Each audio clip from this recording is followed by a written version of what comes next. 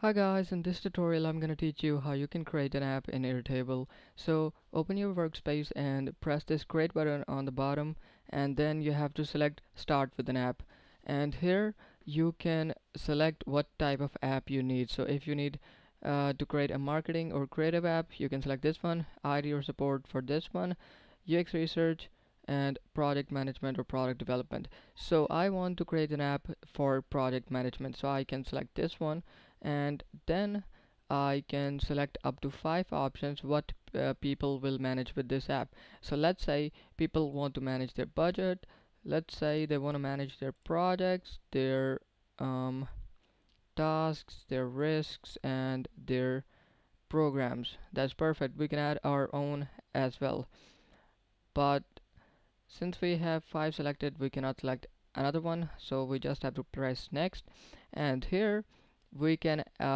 choose app workflow templates. So Airtable has a lot of templates that we can select, but this is optional. If you want to use it, you can. So for example, a couple of templates are collect status updates, get status updates from project owners, or you can send a schedule digest. So these are basically automations which I'm gonna skip. I'm just gonna press continue, and here I am going to name my app. So here you can name your app. So this is a good name. I think you can select any name you want, then you can select the color of your app, and you can see in the preview there how it's gonna look. I think this color is good. Then you can select a logo for your app, anyone you like. I'm gonna select this one, and then press finish, or let's select this one, this looks cool. Then press finish, and as you can see it says creating app, so basically it is just finishing creating your app. Alright guys, so as you can see our app is now created. Here is our app, Prosland, there's the name, and we can manage our budget, we can manage projects, tasks, risk, and programs. So we get all of these options within this app. So in budget we can do budget planning, categories, expense tracking. In projects, let's see what we have got.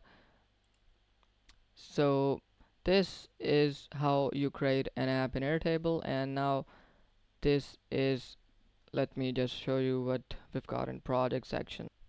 So guys, in projects we can manage all of our projects, and as you can see you can add different projects and you can manage them using this app, and then you can add your task, your risk, and your programs. So this is how you basically create a simple app in Airtable. I hope this tutorial was helpful. We'll see you in the next one. Thanks.